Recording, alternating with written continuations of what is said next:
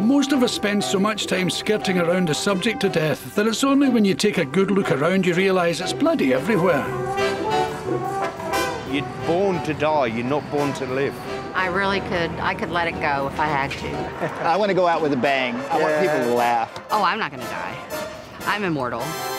I've lived in the US for almost 30 years, and in the States, death is more than an inevitability. It's a huge $21 billion a year industry, and that's what I want to explore. How grief and money mix, and what kind of people make a living from dying.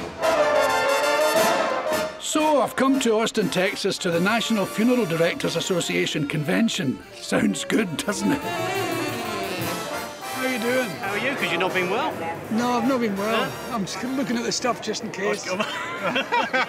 No, you can't be too careful. Oh, yeah, but you're planning ahead. Who knows? With almost 7,000 attendees and over 300 exhibitors from all across the globe, this place is a veritable festival of undertakers. Can make them cannonballing down to the sky, gleaming inside, bright as a rose. Oh, now we're talking Beverly Hillbillies.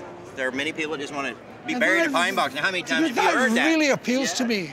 Well, a lot of people it appeals to. It has a Clint Eastwood feel to it. Well, there you have it. Could you tell me how much it would be? $445. $445? Yeah. That's not bad. Not bad at all. So you could buy it And while I'll even throw the lid in on it. You could buy it while you're still alive and use it as furniture You can until do you're anything dead. you want with it. You can make it your bed and sleep in it every night just so you can have it all just carved out just to fit perfect.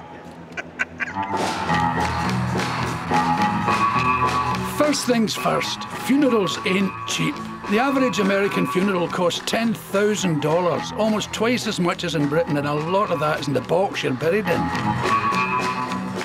Run your hand across it. It feels like something you've probably never felt in coffee. And it's super light, so you can pick it up with one finger. So in case you get no friends to carry your coffin.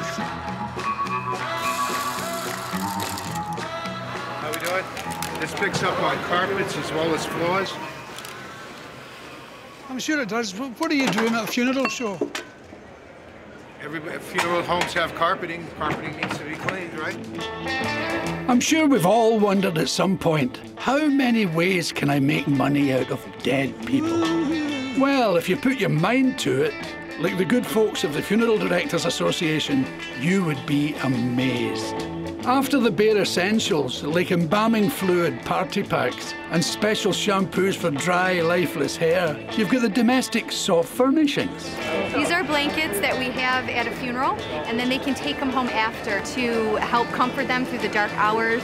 We have one widow that actually takes a nap every day at the same time. So she takes it and lies it in the bed with her. And one lady just said, you know, my husband and I used to have a drink. Every day at 5 o'clock, we'd have a cocktail.